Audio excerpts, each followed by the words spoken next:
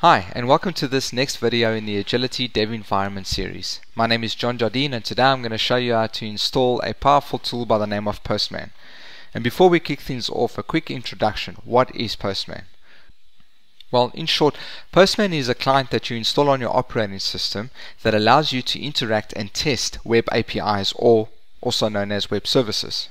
Now, Postman comes with a plethora of capability, including the ability to create mock services, work with teams, create and manage collections, and a number of other things. But the truth is, most of the time, you'll be using Postman for its very simple user interface and the ability just to run web services and manage and measure the responses thereof. So let's get Postman installed, shall we? So here I have Mac OS open, and I'm pointing to a URL called getpostman.com/apps, and that takes us to this window where we can then go and download the app. And in this case, we're going to download Postman for Mac. Now, I've already done this on my side, so you can see that Postman's already been downloaded. And all I'm going to do is I'm going to drag this to the applications folder, and once I've done that, I can simply double click on it and Postman will start up.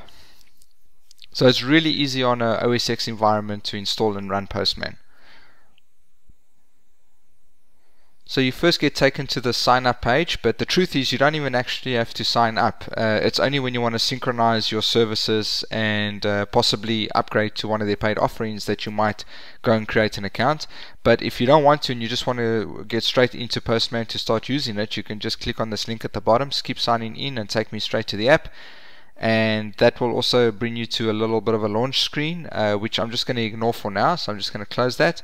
But here we are. This is the user interface for Postman, and this is pretty much where you'll be playing 90% of the time. So let's just try one or two things over here. Let's see. Let's go API demo. I'll try one of agility services .io.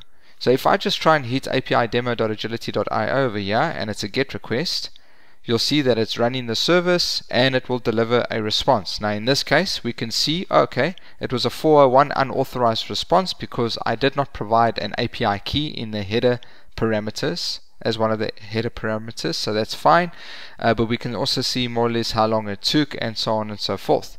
If I just went to something a little easier, like just agility.io, which is just a normal website, it's a static website.